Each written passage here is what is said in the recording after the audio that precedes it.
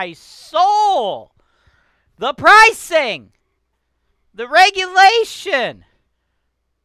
Where are my property rights, right? These are the issues people living in Glendale that want to invest in real estate have to deal with. And guess what? It's cool that you're at your house, probably in your underwear, clicking on your iPhone watching this video, because I am here to help you even though you don't have any pants on, right? Let's jump into it. This is your show. This is the show where I work for you directly, taking your needs.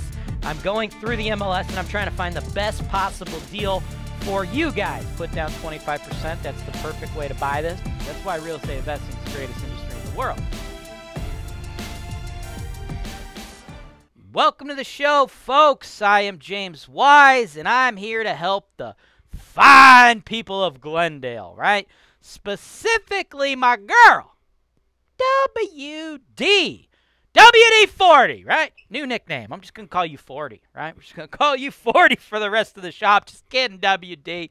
Just kidding, girl. Now, here's your situation. You are in Glendale, California. Now, the weather's great. Weather is quite nice out there in Cali, but you know what sucks? A lot of stuff that's going on with the housing market if you are like you, trying to get into affordable housing investments, right? If you don't have a lot of money, you're just a small little mom and pop landlord living out there in Glendale, the deck is stacked against you. It's almost impossible for you to get things moving in the Glendale housing market, right? Like, first of all, you got the pricing, right? The pricing is insane, right? Today, I'm going to be showing you a triplex that you can pick up for about 32 G's out of your pocket, right? Imagine that. A triplex. That's a place where there's 3 apartments, folks. Imagine that in Glendale for that price. Not possible, right? In addition to that, you know, sometimes we get a little political here on the show, and then I get all these people like, damn, I was talking about politics. Just stick to real estate, bro. Listen, folks, if you think politics and real estate do not intersect, you're out of your freaking mind, man. What the politicians in California are doing is they're just stripping people of property rights, right? Whatever your political thoughts and affiliations are, that's cool, right? Like if you voted for Joe Biden and you want to invest in real estate, I would love to help you. If you voted for Donald Trump and you want to invest in real estate, I would love to help you, right? I'll probably make fun of you if you voted for Joe Biden. I'll joke with you on the show, but we can still work together, right? But here's the thing that we can all agree on. We can't argue on this fact. If you're in an area that's like incredibly blue, like California has gotten, your rights as a landlord, they're being deteriorated. They're being eaten away, and that's going to affect your business, right? So they are very much aligned, right? You're point blank, you're just going to make more cash flow and have more freedom and ability to run your business appropriately in a red market. That's just how it is, right? So people like WD come to me to invest in those kind of markets because the pricing is cheaper and your rights as a landlord are much higher, right? So without further ado, WD, let's have me get off my soapbox here and actually get into the real stuff now, the numbers, the analytics, the metrics, the strategy on this triplex that you could pick up for about 30 G's.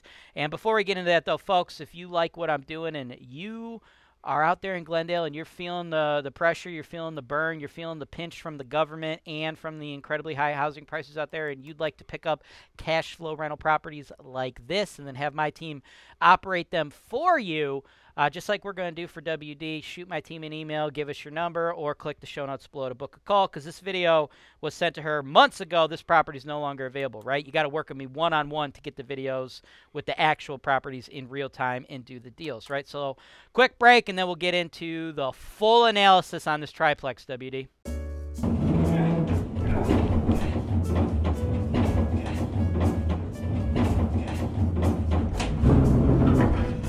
2, please.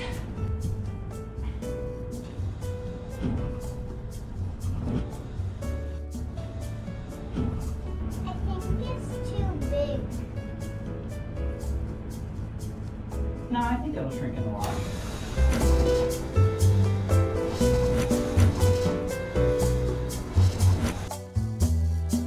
Welcome back, folks. This is what you're paying for. Let me stretch. Let me get a little stretch in there, you know, because this is where we roll up our sleeves and we see how the sausage is made, right? Any jerk off on the internet can say, hey, buy properties out here in the Cleveland market because they're cheaper, right? Anybody could do that, but just because it's cheap doesn't necessarily mean you're going to make money, right? It is my goal to try to mitigate your risks of money loss as much as possible. So I want to give you all the information I possibly can so you can make an appropriate, informed investment decision, right? I understand the Cleveland market is new to you. That's why I'm here, right? I have sold over $200 million worth of real estate, run the largest scattered site rental portfolio of its kind, right? We're the one-stop shop for investors, okay? One-stop shop. Starts here, due diligence process,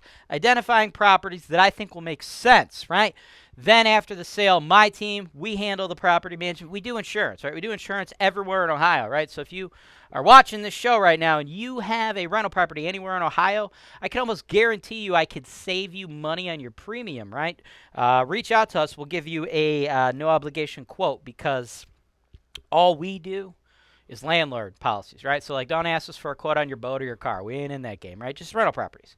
Now, insurance, check. Property management, check. Maintenance, check. Renovations, check. Landscaping, check. But back to where it all begins, right? Due diligence. Understanding what you're getting, okay? Unbiased assessments. This is not my house. I don't own this house. The seller hasn't hired me to sell this house to you. You have hired me to break it down, see if it will fit your investment goals. So that's what we're going to do. 518 Lake Ave, Elyria, 44035. Been on the market for 23 days. The price, $122,500. I like this property quite a bit, but I don't like the price. We only have 2 photos. That is unfortunate, but it is par for the course when you're investing in real estate, folks.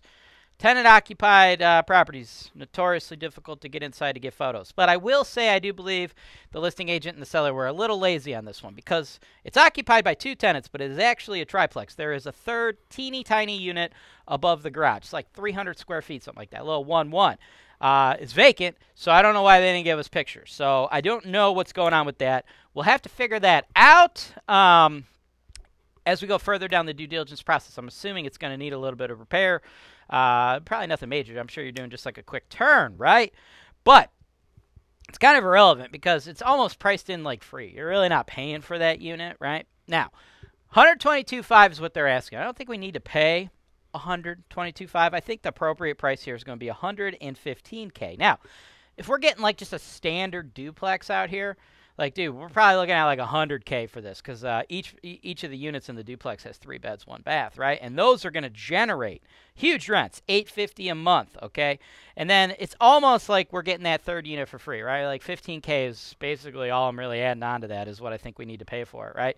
And that one, after we fresh it up, we'll get about $550, right? So market rents on this sucker, $2,250 or $27K for the year, right? But this is what differentiates Holton Wise TV, James Wise, whatever you want to call it, right? Whatever you want to call me in this service, what we do here. This is where it differentiates us from like other turnkey providers, right? I'm not going to just tell you, oh, you're going to make $27K a year. That's banging. Let's do the deal. No, there's costs associated, right? So if you break that down, right, this is the chart. Show you your fixed and variable expense performance estimates, folks. Of the $27K, you're really only going to be making a profit of about $13,820, right? And then if we get it at my desired price point, $115K, you put down $32, bank kicks in $86, right? That projects out to a 29.4% cash-on-cash return. Sounds sweet. We're not done, though, right? Let's get back to some other real-world things we need to discuss, right? That 29.4% return would be if we can get the existing 2 tenants up to market rent, if we could get a third tenant in that garage apartment unit without any renovation. I don't think that either of those are impossible, but I don't think either of those scenarios are likely. Here's what we have, but this is actually pretty freaking sweet. The 2 tenants in the duplex are actually super long-term tenants. One tenant's been there for 22 years, and the other for 10. Their rents are $5.95 and $5.25. I'll tell you this: I'd rather have a tenant in the property for 22 years at $5.95 than get market rent and change my tenants every couple of years. You will make more money with the 22-year tenant, because where you really lose your booty in this business is turning units over all the time. So what we don't want to do is immediately go to $850, because we don't want to lose those super consistent tenants. Folks, 22-year tenants are not common. Do not anticipate buying a property like this in the Cleveland market in what I would call a blue-collar area, like a C-grade area, CB area. Do not anticipate buying something similar to this and getting a 22 and a 10-year tenant. That is an amazing run. You want to do whatever you can to keep those tenants. So what I like to do in situations like this is keep their rent the same for the first year and then slowly bump it up, right? The goal should be to eventually get them at or around market rent without a turnover. Because, dude, they've been there 22 years, bro. Like, 22 years. Like, if you think you're just going to sweep up when they leave and the next tenant's going to come in and pay $850, you're out of your mind, right? You got to do a full turn, right? Walls, carpet, new fixtures, the kitchen and the bath, the whole shebang, right? You're looking at least $10K, right? So you want to try to keep them in there, right? So it's going to take us a while to get up to those market rents. And then, of course, at the inspection, we'll have to figure out what's the situation with that little garage unit. But, again, it's almost a freebie, really. I'm only putting a $15,000 value on it, because if we were getting a duplex here, 3-1, we'd probably have to pay $100 for it anyway, right? So if the garage unit was all jacked up, I mean, you could honestly just not do anything with it and just rock this as a duplex, right? It makes cash with just the 2 tenants, right? So all in all, super solid deal, right? I like where it's at. The next step, of course, is put in an offer and then go through the home inspection process, right? Some things you should know. We are not going to be anticipating brand new roof, furnace, or hot water tanks, right? I know people do the turnkey investing and they think they're going to get properties with those new stuff. Now, that's not how it works in the real world, right? Like maybe a turnkey provider that just buys foreclosures, renovates everything, and sells it to you, but they're selling it to you at a premium. If you're trying to buy stuff at or below market value, fair market value stuff, arm's length transaction properties, we're trying to beat this seller up, get a nice little discount. What is that, $7,500 off of what they're asking for? In the real world, landlords don't do that kind of stuff, right? Think about it. A roof, it's like a $7,000 roof. They last about 30 years. Let's say this roof's 22 years old. Why in the hell would the landlord pay $7,000 to replace the roof when he's probably going to get 8 years out of it, right? Furnaces cost 3 G's, last about 30 years. Hot water tanks cost about a G, last about 15 years, right? So you're going to get properties like this with these mechanicals in varying age cycles, usually towards the end of their life cycle is what's common, right? That's why on your chart, let's pull that chart back up. As you can see, the capital expenditures, I have you saving $1,350 a year, right? You're not actually spending that, but I told you your net operating income estimate's only $13,820. Let's say you don't have to do furnaces, roof, or hot water tanks for the next 5 years, right?